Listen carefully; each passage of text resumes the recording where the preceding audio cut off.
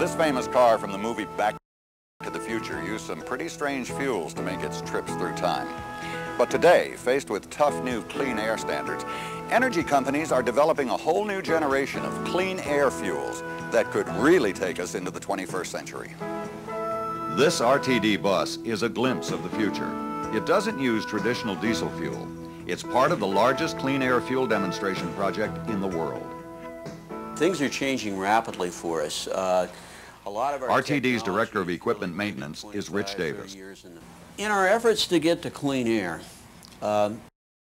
we're looking at these various technologies, trying to find a cheap, reliable way of getting there. Our attitude is let's help influence the future. Let's make some things happen. We could certainly see a... Paul Webbin is a clean fuels specialist with the South Coast Air Quality Management District.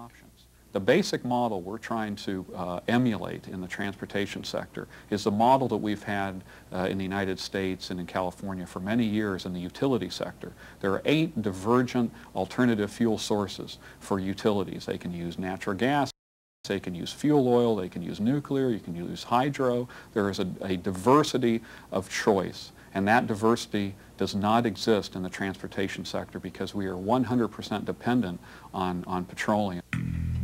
Today, there are several major alternative fuels already in use on America's highways: methanol, ethanol, propane, compressed natural gas, and reformulated gasoline. We'll look at 3 of the most promising options. RTD's 30 low-emission methanol-powered buses are helping to clean the air in Southern California, and 300 more are on the way. For 25 years, methanol has been popular in the world of auto racing because of its high performance and the fact that it's less flammable than gasoline.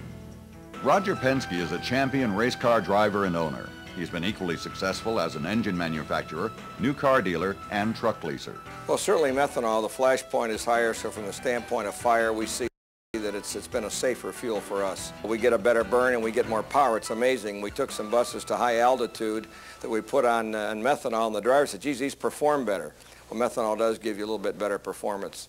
Along with methanol, RTD is road testing a second clean air alternative fuel, compressed natural gas, or CNG.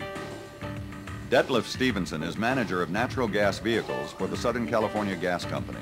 Once it's in service, the customer's using the bus, the driver driving the bus, see absolutely no difference. The only difference is at the tailpipe and what comes out of the tailpipe. With the natural gas-powered bus, it is emitting significantly fewer hydrocarbons, significantly fewer NOx, nitrous oxides, both of which are the prime causes of the smog. My message is that it is not a fuel of the future, it's a fuel for today. Southern California Gas Company is installing 51 stations between now and the end of 1993. The world's oil companies are far from ignoring all this talk of alternative fuels. In response to the increasing environmental imperatives, ARCO is a leader with ECX, a cleaner-burning reformulated gasoline.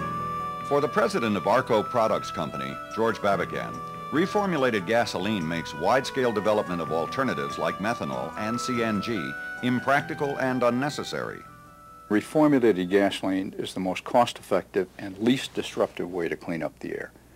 The automobiles that will be produced 3 and 4 years from now, with the technological improvements combined with a gasoline like ECX, will result in virtually no pollutants coming out of the tailpipe. There isn't any alternate fuel that is going to be cost-effective compared to that kind of emission level. Other alternative fuel advocates don't agree, but cost is a critical factor in developing a future fuel strategy. In the short run, changing to alternative fuels will demand changes in vehicle manufacturing and fuel delivery systems. But long-range dependence on a single, non-renewable energy source could be even more costly. Charles Imbrecht is chairman of the California Energy Commission. Each of the alternative fuels have their own particular strengths, and they need to be used in an integrated plan to take advantage of those strengths to the maximum extent possible. Frequently, air quality problems are a function of how we produce and consume energy in a modern society. In this instance, we can diversify the fuel mix and we can dramatically improve air quality because each of the alternatives represent an improvement compared to conventional gasoline and diesel of at least 50%.